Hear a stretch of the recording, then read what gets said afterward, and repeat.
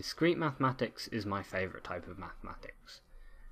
Why? Well, it deals with puzzles mainly, and very simple but yet complicated mechanisms, and I like that sort of thing.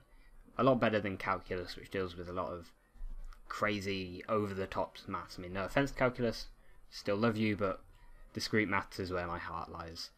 So, what is discrete maths? Why is it different than normal maths? Well, it's because of the type of values that it deals with. In calculus, you'll be used to dealing with continuous data, so these like swooping graphs where the graph can take any value on either the y or the x. And this applies to things like heights. You can't be, well, you can be any height within a reasonable range. It's not like you're limited to either being 1 foot, 2 foot, or 3 foot. And the same with the weight. You can be any reasonable weight, unless you're morbidly obese, between a certain range of values.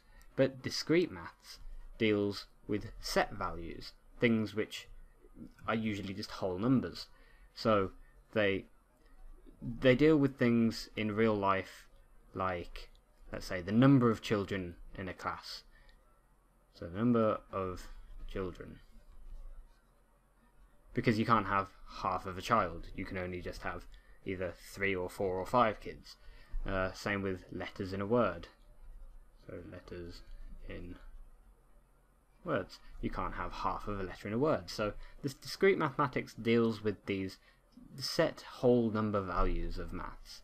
And this is particularly useful now, living in the 21st century, because it applies to computers. Computers deal in discrete mathematics. Although it sometimes seems like they deal in continuous maths, like looking at this curve on your monitor right now, this isn't actually a curve. It's made up of tiny pixels, discrete values. But because these discrete values are so smooth, it looks like a smooth curve. And all these high advanced computers can perform continuous mathematics because they perform discrete mathematics so accurately and so precisely. So why do computers only use discrete maths? Well, binary. Binary is the way computers work. You don't really need to know this, but it's just on or off values. And that means that computers can only hold a finite number of data. These bits, as we call them, can only be a certain length. A computer can only hold a certain amount of them. So this idea of working with computers in discrete mathematics is particularly useful because of the idea of a process. A computer can't just spontaneously do things. It needs to have a set of instructions to follow, and we call these algorithms. What are algorithms? Well, you probably already know a few. An algorithm is something like when you order something from IKEA and you don't have a clue how to build it, you follow the instructions. That's probably a bad example because the stuff from IKEA usually falls apart, but whatever. Algorithms are just sets of instructions that you can follow to produce the exact same result. So you don't need to understand the process or just intuitively know the process. You can follow an algorithm. And that you already can apply in maths. For example, you probably know the algorithm about finding the median. Let's just rub this out here. So when it comes to finding the median, which is the middle of a set of numbers, if you have something like 1, 2, 4, 5, 9, the median of a set value of numbers is the one in the middle. But the algorithm that you learn for following this is, first you need to strike off the last 2 numbers, and then your new list is just composed of the remaining numbers, and then you strike off the next first and last numbers, and then the one that you're left with is your median. If there's 2 numbers, you find the mean. So we can write this down as a set of instructions. We can say order the list, and then we can say strike off first and last, and then we could say repeat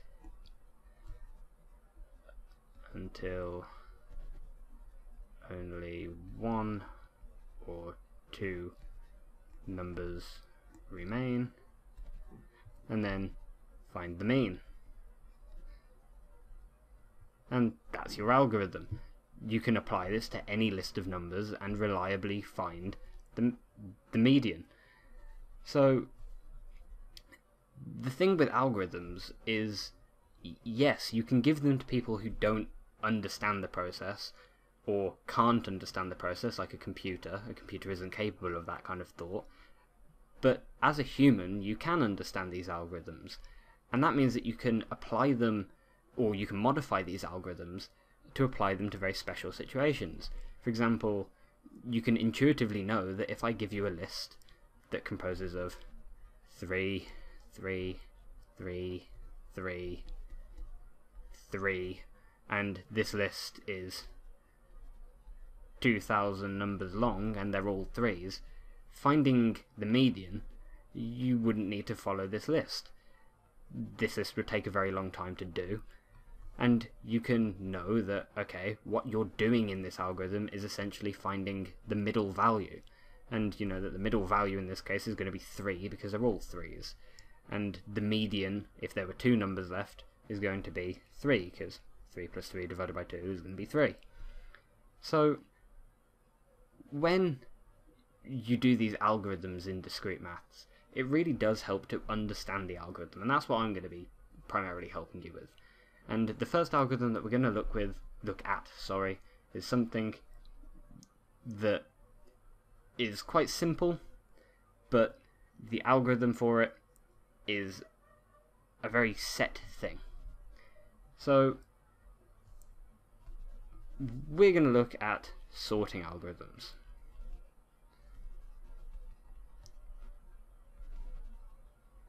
We're only going to look at one in this video, but we'll look at some more later. So what is a sorting algorithm? Well, if you have a set of data, if you're a computer and you have a set of data, that is only useful if you can quickly find the information that you want. So that's why in a phone book you have the alphabetical order, so that you can easily find the name that you're looking for and then the number. So there are a bunch of algorithms designed to be used on computers to add, subtract, delete, or order numbers, and that's what we're going to be looking at. Specifically, ordering numerical lists in increasing or decreasing order. So how would we do that? Let's imagine we have the numbers 1 to 5 in a random order. So we'd have the numbers 1, 3, 5, 4, and 2. This is a scrambled number, and we need to put these in order. So let's think about how we can do it as a computer. We can't just look at this whole list and then rearrange it into order like anybody with the knowledge of how to count to 5 could do, because we're a computer, we can't do that. But what we can do is compare two numbers. If we compare the two numbers and then see which one's bigger, which we can do by looking at the size of the data value, we could rearrange the numbers as necessary. So we could compare the numbers and swap the numbers. So applying that concept, could we find a way to order the list of numbers? Let's just start by comparing 1 and 3. Well, since we want this list in increasing order, so we want 1 at the top and 5 at the bottom, if we compare two numbers and the second number is smaller than the first number, that means that that tiny list of two numbers isn't in decreasing order. So if we look at them and then see that they're out of that order and then swap them, it's going to be in that order. It's going to be closer to being in increasing order, So in this case, these numbers don't need to be swapped. So then let's compare the next two numbers. Let's get a different colour so it makes it easier. Let's compare 3 and 5. Again, looking at the size of these numbers, 5 is bigger than 3, so these numbers don't need to be swapped. But then looking at 5 and 4, 5 is bigger than 4, so it is out of the order of the list. So we can swap these numbers around and make a new list. 1, 3, 4, 5, and 2, because we've swapped this 4 and this 5 around. And this list is now much closer to being in that order. So let's look at the last two numbers here, and 5 is going to be bigger than 2, so we'd swap that, and we'd end up with a list of 1, 3, 4, 2 and 5. Now this isn't our complete list. We'd need to do this whole process again. But we've done something good here. We've ordered the list slightly more than it was. And doing this process has a name, and it is called the bubble sort. It is called the bubble sort because small numbers tend to rise to the top like bubbles in a fizzy drink. I like to call it something different. I like to call it the stone sort, but that's not the official name for it, and you'll see why I call it that later. But we can take this process that we've done and fit it into an algorithm. We can write it in terms of an algorithm. So we could say compare first, second numbers. Sorry, my notation is going to be a little dodgy here, but I don't have time to write it all out and I'm very lazy. So compare the first and second numbers, and then swap if first is bigger. And then, as we did, we move on to the next one. So compare second and third numbers, and then again swap if the second, sorry, let me rub that out. Start that bit again. The second is bigger. So we're trying to take the big numbers and stick them near the bottom of the list. And then we could say repeat. So we'd do that many times until we end up with this last list. But seeing as this isn't in order, we'd need to do it again. And that concept of doing it multiple times is called making multiple passes. So this would be the first pass. And using that concept of passes and comparisons and swaps is really useful because we can compare different algorithms. Doing it this way is not the only way to sort numbers. So taking into account, when we order a list, the number of passes, comparisons and swaps, we can look at multiple methods of doing it and compare them all. So let's look at this here. We've made... No, let's just go on and do a proper one, so that we can fully do this. So let's make this 5, 1, 2, 6, 9, 4 and 3. We can call this our original list, and then we can perform our algorithm that we wrote. So the first step in the algorithm was to compare the first and second numbers and swap them if the first one is bigger than the second, and in this case it is. So we're going to represent these numbers being swapped, and this is how I do that. Let's draw the arrows and switch them around, and then write out our new list. So 1, 5, 2, 6, 9, 4 and 3. Writing out this whole list again would not really be necessary if we were doing this on a computer or something. We just shuffle the values around, but doing it like this allows you to see how the list physically changes, and we can keep account of our comparisons and swaps easier. So then the second step of our algorithm says compare the second and the third numbers, and again the second number is bigger than the third, and we want to get this list into increasing order, so let's swap them around, and our new list is going to look like this. And as the algorithm continues, these numbers don't need to be swapped.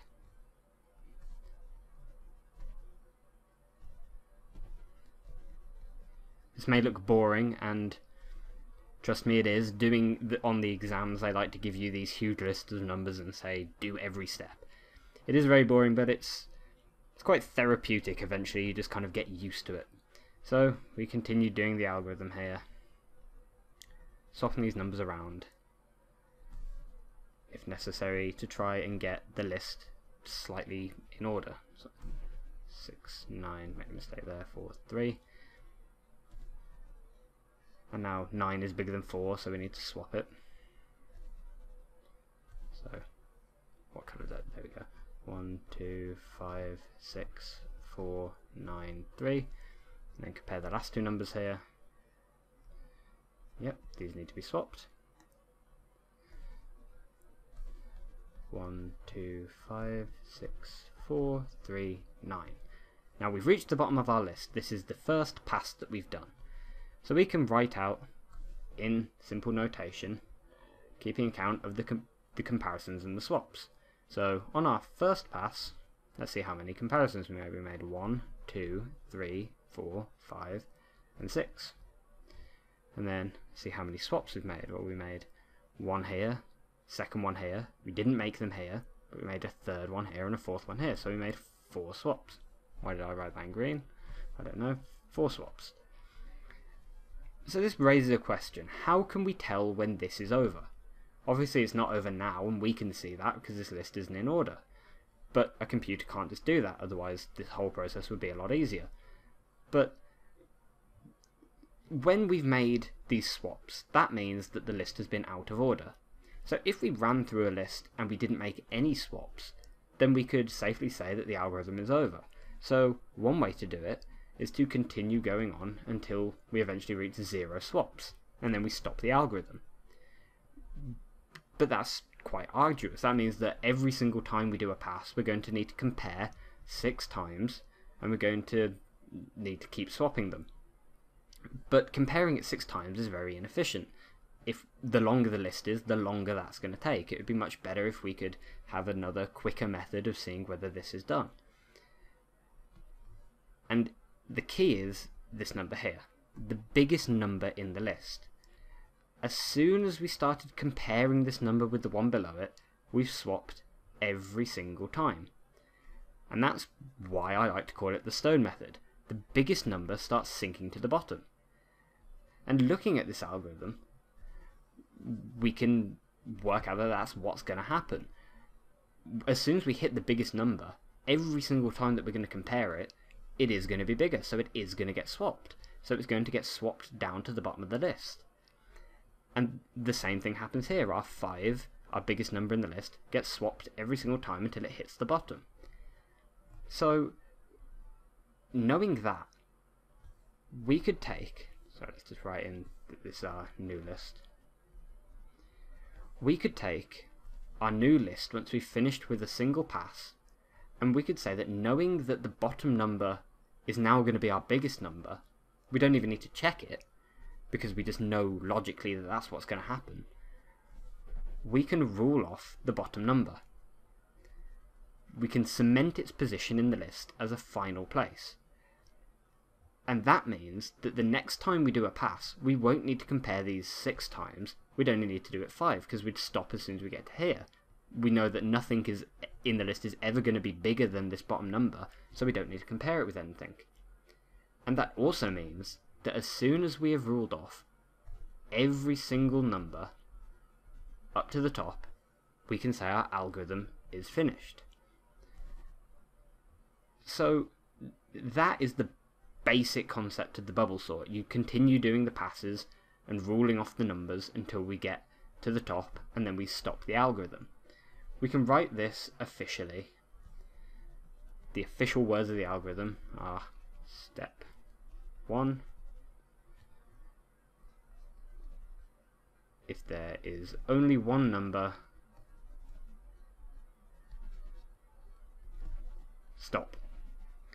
This ensures that as soon as we've got to the top, we stop. We don't need to mindlessly compare all of the numbers again. Step 2. Make one pass down the list, comparing numbers. Scrolled down a bit there, sorry. Comparing numbers and swapping if necessary. Scrolling again. pen's in a weird position. If necessary. And then step 3, our final step, is if no swaps have been made, stop. Otherwise, ignore the last number, ignore the last number, and then return to step 1. This is our officially worded algorithm. So the official algorithm really combines those two properties we talked about. If no swaps have been made, then we can say that it's complete, so we don't need to stop. No, so we don't need to carry on, we can just stop, and we keep doing this cycle until there is only one number remaining. Now, if this is clear for you, great, really good. But if it isn't, stick around. I'm going to do a complete sort, which I'm probably going to regret because it takes forever, but needs to be done. So you can watch me do a whole one if you want. If not, thank you for watching. But now I'm going to sort a complete list of numbers. So let's continue doing the numbers that we did up here. So we'll copy this first pass. No, we'll just copy the results of this first pass. So we know that in the first pass we made 6 comparisons and 4 swaps, and we ended up with this list. Let me just copy this list so I don't have to keep remembering the numbers. So copy, paste, and then we can tidy this up a bit. Use a bigger brush size, preferably not that big. There we go.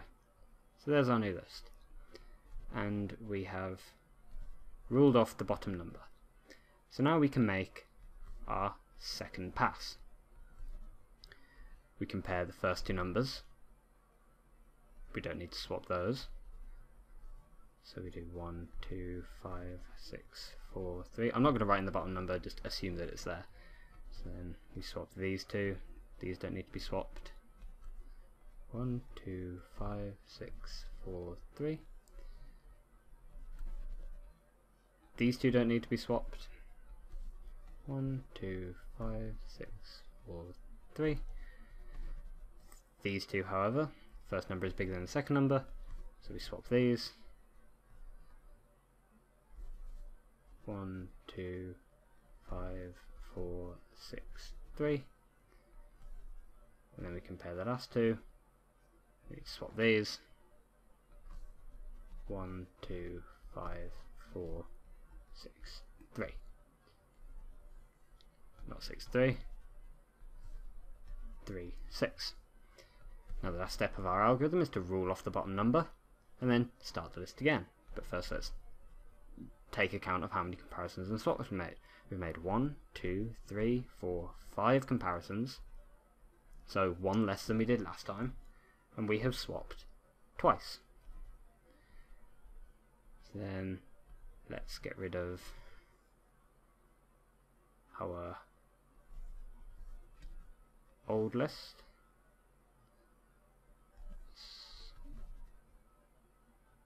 Clear. Move our new list over. And then do another pass. So it's our third pass now. We compare these 2 numbers, don't need to swap. 1, 2, 5, 4, 3.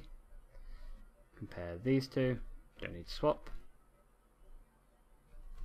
1, 2, 5, 4, 3. You begin to see what I meant by how therapeutic this is. You can just kind of get into the swing of things. These 2 do need to be swapped. 1, 2, 4, 5, 3. And it's a good idea to do a lot of these. I mean, I know it's not exactly the most fun activity in the world, but it means that you can really start flying through them, and you don't want to be sitting around in your exam waiting 20 minutes to try and sort a list of 30 numbers into order. I'm just kidding, they don't give you 30 numbers, but I wouldn't be surprised if they did. Let's put it that way. So 4, 3, 5. Then we can rule off the bottom number and take account of the comparisons and swaps. We made 4 comparisons, so beginning to see a trend here. We are going down 1 comparison every single pass, and 2 swaps. There is no trend in these swaps. It's purely based off how randomly arranged the group was in the first place. So let's clear that. Move this over. I'm going to keep it there so that we don't need to keep rearranging the numbers. Okay, so let's do our 4th pass. Compare first 2 numbers, don't need to swap. 1, 2, 4, 3. Compare second 2, don't need to swap. So 1, 2, 3, 4. It is very easy to, oh god, see, it's very easy to make mistakes in this. So it is worth checking over everything you've done as soon as you finish doing things. So let's compare the last 2, swap them. 1, 2, 3, 4. Now what's happened here is we have finished sorting our list. We can tell that, but a computer can't. So we need to again cut off the last number and continue on with the algorithm, even though we have finished sorting the numbers. So let's take account of our comparisons and swaps. We know that we're going to have 3 comparisons following this trend, but we only have 1 swap this time. So let's again rearrange this. Clear. Move this over. And then this is going to be our 5th pass. We compare these, we don't need to swap. 1, 2, 3. And we compare these, and we don't need to swap. And that's the end of our algorithm. Because we have made no swaps, as the algorithm up here says, we have made no swaps, we can stop the algorithm, because we know that the list must be in order. So let's just count up our final pass. We have made 2 comparisons and 0 swaps, and that's why we finish.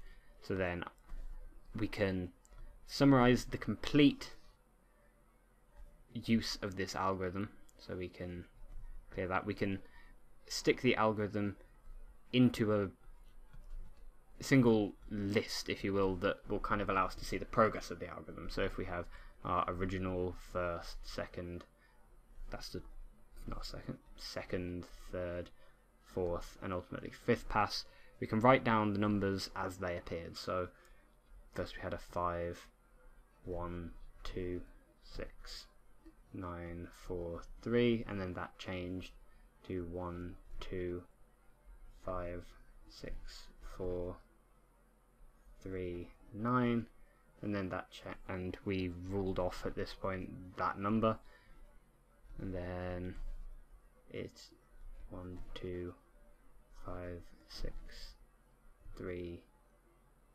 nope, 1, 2, 4, 3, 6, 9, and we ruled off this number, and then it was 1, 2, 4, 3, 5, 6, 9, and we ruled off this number, and then 1, why am I suddenly writing in grey? Technical difficulties, 1, 2, 3, 4, 5, 6, 9, and we ruled off this number,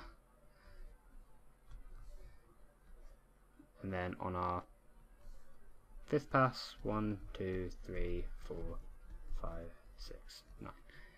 Then we finished our algorithm there, and that's how it progressed. You can see that it ultimately went from the shuffled list to the sorted list. Now you can do this yourself, make up a list of random numbers and try and sort it.